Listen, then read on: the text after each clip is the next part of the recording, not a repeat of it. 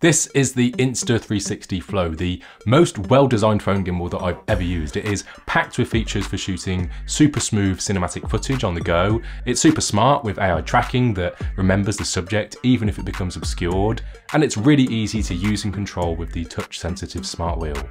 All in this super compact collapsible design that unfolds and is ready to shoot with in just a couple of seconds. I love this thing. I recently took it with me on a trip and there is so much that I have to talk about, but I am just going to focus on some of my favourite features, so let's take a look. Welcome back to the channel. My name is Jack. I make videos about all things tech. And just to say, Insta360 did send me this for free to review, but this video is not sponsored by them. But regardless, I have just genuinely been really impressed by it. It's really intuitive and really simple to use. It's perfect for travel videos, for capturing those daily moments. It's great for content creators, for vlogging or making shorts, or even just as a tool for capturing some cinematic shots on your phone that you just wouldn't be able to do handheld. I've linked to it in the description if you want to check it out, and that is an affiliate link which helps support me and the channel if you do decide to pick one of these up. So the first thing that I love about the Flow is just how quick and easy it is to get your phone mounted and start shooting. Mount the clamp to your phone, attach the clamp to the very strong magnet on the gimbal, unfold the Flow, and in just a moment it auto powers on, auto balances, and gives you a notification you can tap to instantly open the Insta360 app and get shooting faster. Really, all you have to do is make sure that you've got the clamp roughly centered on the back of your phone to keep things balanced, but it will tell you if you need to adjust it. And this is one of the strongest smartphone gimbals on the market. This holds phones up to 300 grams. I've been using it with a 14 Pro Max, so even if future phones get a bit heavier, it should still work just fine.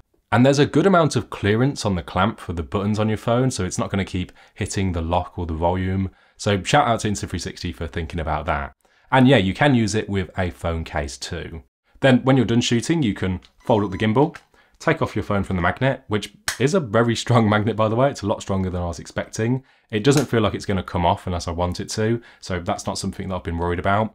And this thing is so small when it's folded up, you can easily fit this into your pocket and then put your phone in another. There's no need to keep taking that clamp off. That can just stay on until you're ready to shoot again. Or keep it in a sling bag if you're wearing those weird trousers with the fake pockets. What's that about? Anyway, the point is, it's incredibly portable. I took this with me on a trip recently. Comment below if you know where this is. The flag should help narrow it down. And you know, it never felt like it was getting in the way or that it was a chore to carry. I could deploy it quickly, get some shots, and then move on.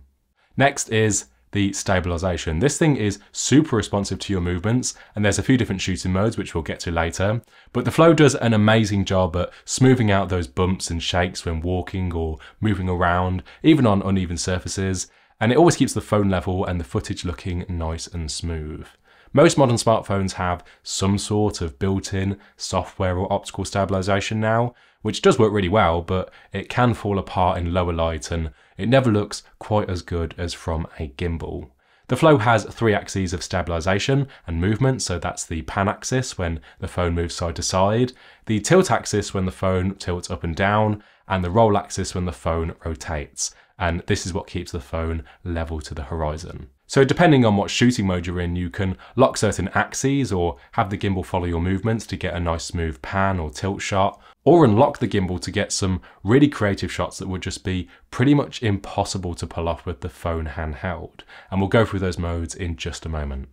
The other feature I love, and this is 2 features actually, is the Flow actually has both a built-in selfie stick and a built-in tripod. In fact, it's the only smartphone gimbal with a built-in tripod right now.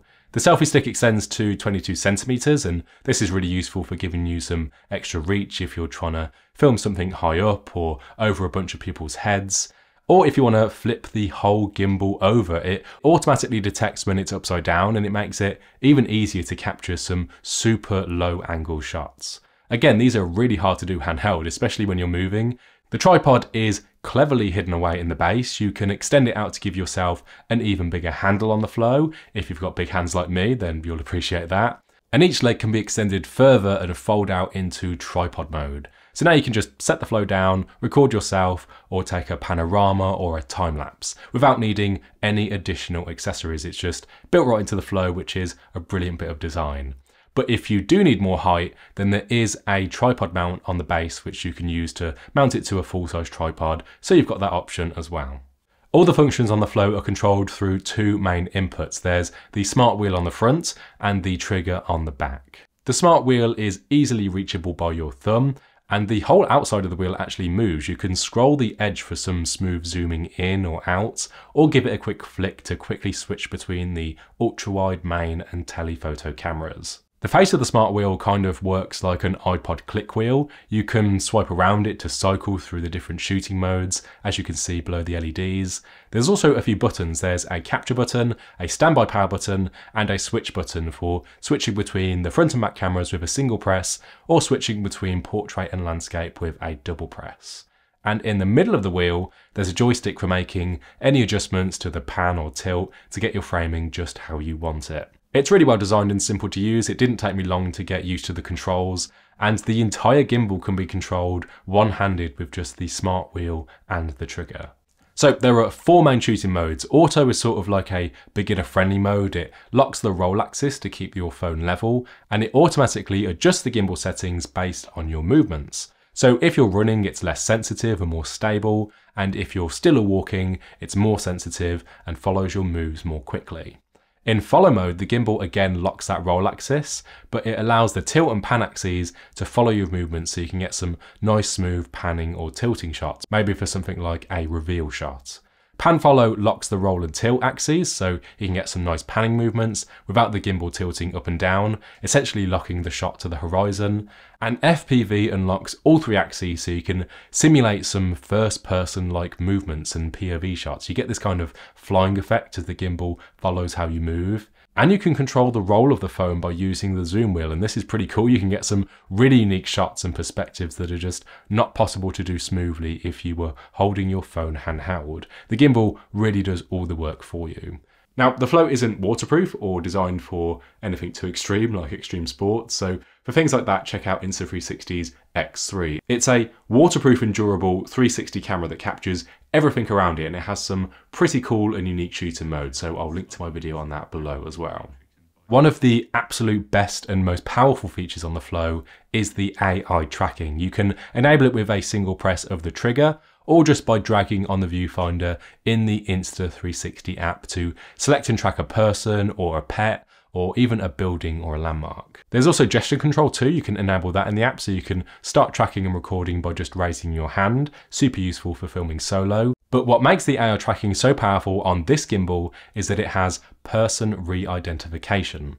So if you're tracking someone and they go behind a tree, or they get too far away, or another person walks in front of them, the Flow is smart enough to keep tracking the original subject and to continue tracking them again, even if they become obscured or blocked. I've not seen anything like that on a smartphone gimbal before.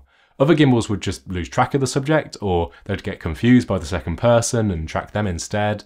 And most gimbals will disable the tracking after about 3 seconds or so, but the Flow has always on tracking and will continue to wait for that person to come back into the frame and continue to track them again when they do. It can also track a subject as you move around it and it changes shape. Very smart and really useful for things like hyperlapses, where maybe you're moving around a building or something. Another thing I really like is that you can use the joystick to adjust the framing and composition. You're not stuck with having the tracked subject in the center of the frame. You can move them off to the side to create a bit more of a cinematic look, which makes it a great tool for someone who is wanting to practice filmmaking or shoot some short films on their phone. Or if you wanted to use this for vlogging, the tracking is just so good and precise, it can really help you out if you're a solo creator and you don't have a second person handy to film you with a camera. The Flow has got you covered. So just to mention, you can use any camera app that you want with the Flow, and you'll still be able to use the gimbal and have access to all the shooting modes. But to really take advantage of all of the features, then you're going to need to use the Insta360 app, which is a really good app, so that's not a bad thing. It's got a load of features and settings for more casual or pro users who are more comfortable with manual controls, which is great to see. Settings for enable a grid, a histogram, changing how sensitive the gimbal movement is, and the tracking sensitivity. You might want to lower these to slow the gimbal movements down to get some more cinematic feeling footage. Under the camera icon, you've got auto and manual settings. I've had this on auto most of the time, especially while I was away, just to keep things simple. But you can go into manual mode to set your shutter speed, your ISO, and your white balance, which I'm really glad to see that they included. And the Flow is actually strong enough to be able to support a 14 Pro Max with an ND filter mounted to it. So you can get that nice smooth motion blur and lower your shutter speed. You've then got resolution and FPS settings, and not all features can be used in 4K 60 by the way. You won't be able to use the hand gestures or the built-in filters, for example. Speaking of which, there's a ton of built-in filter styles designed for certain looks or places or times of day, and these get baked into your footage, so if you find one that you like, you can keep it on and keep a consistent look to all of your clips without having to add a filter on after with a different app. It makes it so much easier for sharing to socials on the go. Then along the bottom of the app, we've got all of the photo and video modes. Some of my favorites are panorama mode. You can choose the size of the panorama, hit shutter, and then the Flow just does its thing and captures a bunch of images and stitches them together. And you can capture these 360-degree panoramas by reverse mounting your phone in the clamp. And then after it's captured all of the stills, you have this massive image that you can pan around in and reframe, or add some animation effects and filters.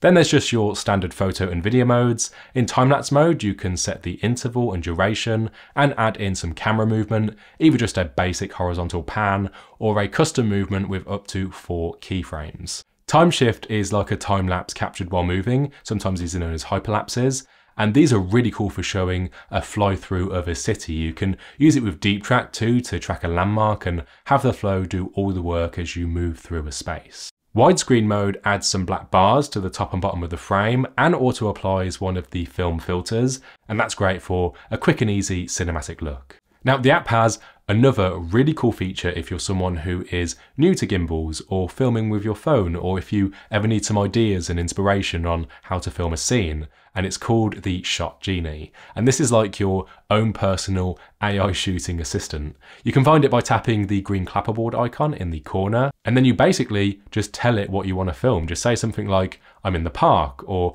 cooking a meal, and it will show you the most relevant template. And if it's something that you like the look of, you can tap I want to film, and now you'll be guided through each shot that you need to film in sequence one by one. A really nice feature if you ever get stuck on ideas or how to shoot a scene, and there's a ton of templates in the library that you can look through if you're not sure exactly what you want. And if you have the scene recognition enabled, the app even analyzes the current scene and can suggest a Shot Genie template on the go that you might want to use. You might not need the Shot Genie if you know what you're doing. I turned off the scene recognition to stop the pop-ups. But for any beginners out there, I think you'll find it really useful having that extra assistance. I've also been really impressed by the battery life. The Flow has a 2,900 mAh battery, which lasts all day long, up to around 12 hours, so you've got plenty of shooting time. But what's really neat is it actually has an output port near the clamp, so you can charge your phone while you're using the Flow, or just use the Flow as a power bank after a shoot. They sent me the Creator Bundle, which comes with these short phone cables, and a few more nice extras like a carry case, strap, and this LED light that can snap onto the Flow and you can use to keep yourself illuminated if you're vlogging in low light. And just to mention quickly, yes, you can use mobile lenses with the Flow. I know some of you are going to ask. Now, I've not tried every lens that I have or in every gimbal mode, but I have tested it with some of ShiftCam's upcoming lenses. They're anamorphic, wide, and tele, the main ones that you might want to use for video. And they all work just fine with the gimbal despite their weight and my heavy 14 Pro Max. I did slide the clamp towards the lenses a bit to help keep things more balanced, and I did have to shoot with another camera app as the Insta360 app doesn't let you hard select a camera. It would switch to the ultra wide and you'd see the outside of the lenses instead. Comment below with any specific lenses you want me to try, and I will try and do that for you if I have that mobile lens. I mainly have ShiftCam, SANDMARC and Moment lenses. So that's the Flow. This thing has so many features that make it great, from the portability, the fast deployment, the incredibly clever AI tracking, the one-handed control with the SmartWheel, and all the shooting modes you could need.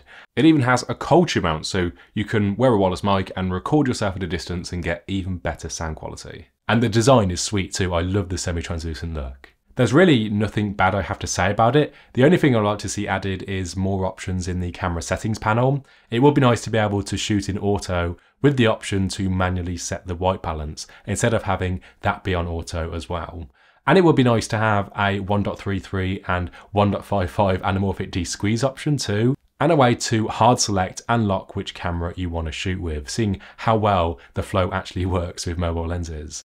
This is Insta360's first smartphone gimbal, and yet it's a really well thought out product. It does not feel like a first gen product at all. It even auto rotates back to portrait when you leave the app to check a text or something, and it's those little things that just make it so great. It's a great accessory for content creators, shooting travel videos with, daily life, or for anyone that just wants to shoot something more cinematic. Movement can really add so much to the feel of your footage and just take it up a level. All in all, it's a really impressive bit of kit, and if you want to check it out for yourself, I will link to it in the description. Apologies for my husky voice, it is slowly getting better, so thank you for sticking with me. If this video helped you out, you can let me know by hitting the like button. Comment below and tell me what you'd shoot with the Flow, and if you want to see more tech videos from me, hit subscribe and the bell. Thanks to Insta360 for sending me this review, and to you for watching, and I will see you in the next one.